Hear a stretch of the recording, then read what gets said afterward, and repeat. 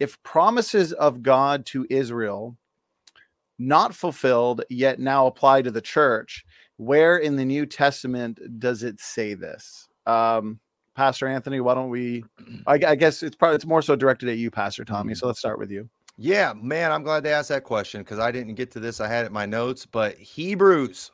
All right, who's Hebrews written to? Hebrews, right? It says, God who chapter 1, verse 1, God who at sundry times and in divers manners spake in time past unto the fathers by the prophets, hath in these last days spoken unto us by his Son, whom he hath appointed heir of all things, by whom also he made the worlds. Jesus Christ inherits all things. Why? Because he's the only one that fulfilled the law. Jesus fulfilled all the things, and all of the prophetic promises can be fulfilled in Jesus Christ because he took on him the seed of Abraham. That's explained right here in Hebrews chapter 1. We won't go into all that.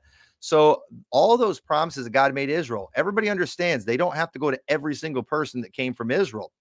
Okay? The fact that there was a seed that God was able preserve that seed through Jesus Christ shows that he fulfilled the promises. That those laws were given because of transgressions until the seed came to whom the promises were made. That's what it says in Galatians 3. Jesus was that seed, and so Jesus inherits all things. So all the promises that were to Israel, Jesus Christ possessed all those things, and we are joint heirs with Christ. So again, what promise did God give to Israel that Jesus does not have claim to? And what promise does Jesus have claim to that I don't have claim to as a joint heir with Christ? So Hebrews couldn't be more clear. The Apostle Paul talked about the inheritance of the saints, and he talked about how we as a church, we have a part in that. Do a study sometime just on the inheritance. Look up all the references in the New Testament to the inheritance of the saints. And I dare you to try to separate that inheritance from the one that God promised to Abraham, the one that God promised to Israel. You can't do it. Those inheritances were given to Jesus Christ. God chose to fulfill his promises through the elect, through his elect, Jesus Christ, through the chosen one, Jesus Christ. And as a joint heir, I have claim to those things. Perfect timing. That's 2 minutes. Thank you so much, Tommy. Pastor Anthony, over to you.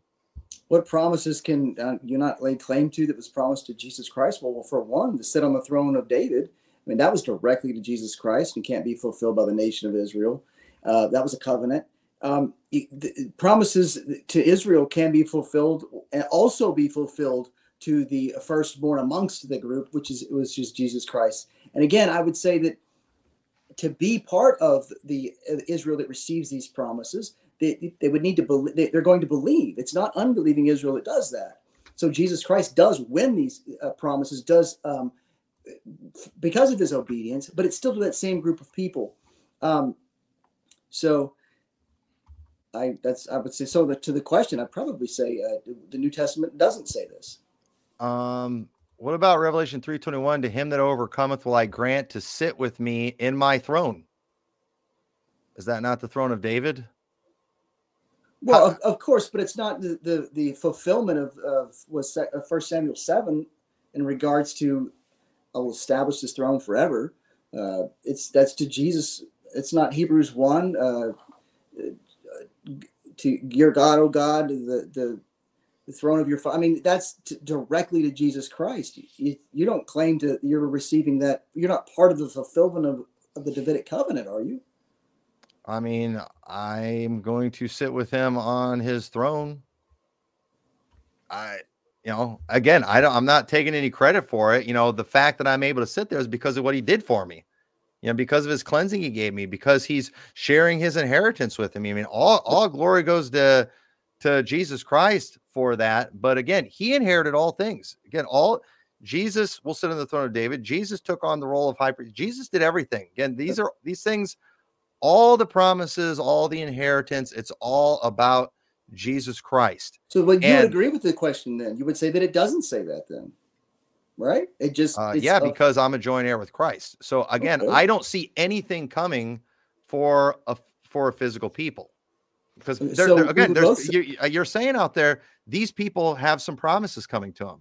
No, the only saved promises they ones. have coming is judgment. Yeah, but saved Jews go right here, and I'm with them. As a nation, Israel it's a nation of unbelievers. It will be a nation of believers when he returns. That's what Paul says. It'll be this when he returns.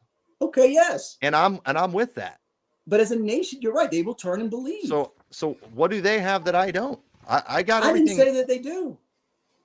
I haven't made that point. I'm just saying there is a future for Israel. Well, I'm just saying if both promises to God, to Israel are fulfilled, yet now apply to the church, where did the New Testament say this?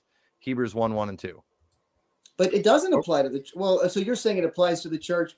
Yeah, the promises that God made to Israel, those promises are fulfilled by God giving those things to Jesus. That's God fulfilling his promise to Israel. Were they ever made to Israel? Was that ever, did they ever? Because Jesus was from Israel. So the fact that Jesus will possess those things is Israel possessing those things. All right. So it's not these guys possessing those things. No, but what I'm saying is you're not saying that it changed. It's one promise to whom the promise was made. The promise has been fulfilled and will be fulfilled. There's been no change at all, right? Yeah. Okay, because there are people who would disagree with me. They would say, no, that's not the other view. It did change. That's not what you're saying. You're saying to whom the promise was made in the Old Testament, all those promises, there's been no change. It's been fulfilled exactly like Scripture stated. Okay.